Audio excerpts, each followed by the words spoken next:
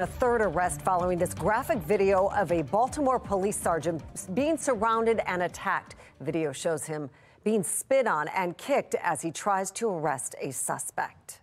Well, obviously, we're definitely engaged in a situation that is horrific in terms of the violence.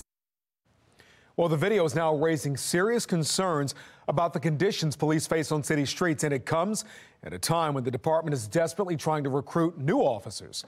Well, here's what we know right now. 3 people are now charged in that Friday attack. A 17-year-old who's being charged as a juvenile, a 23-year-old from Dundalk, and a 20-year-old man.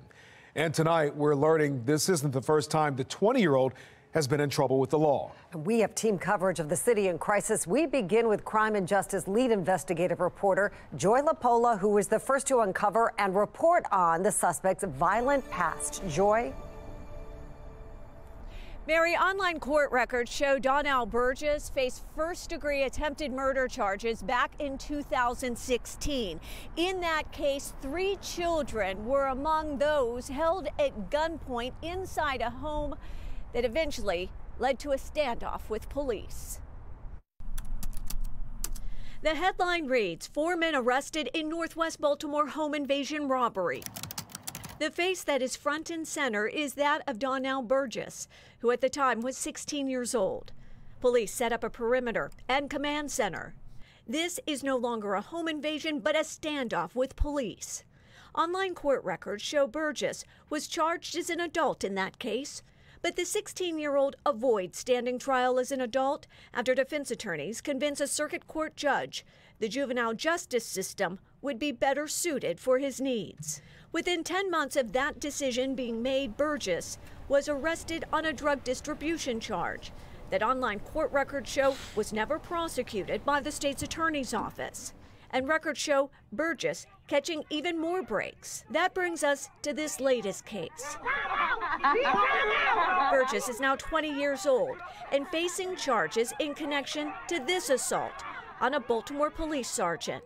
An attack onlookers recorded around 8 o'clock on Friday night along Pennsylvania Avenue.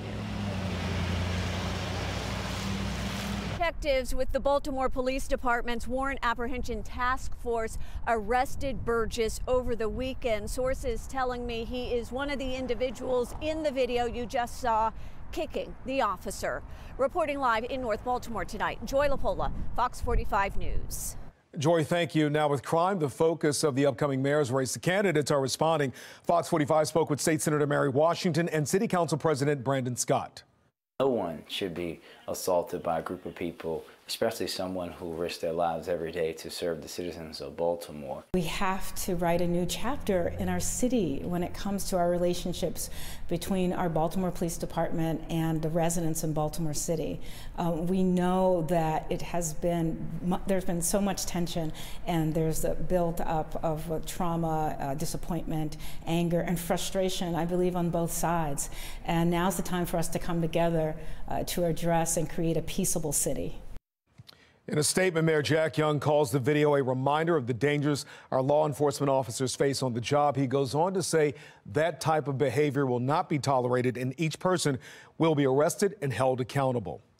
Tharu Vignaraja, a mayoral candidate, says this video is nothing to laugh at and sadly encapsulates many of the challenges and tragedies both our officers and citizens encounter on a daily basis. And T.J. Smith, a former police spokesperson himself, released a statement on Twitter saying what we see in this video is an attitude and culture of no consequences. Now, we have reached out to former Mayor Sheila Dixon and her reaction to the video. We haven't heard back at this time.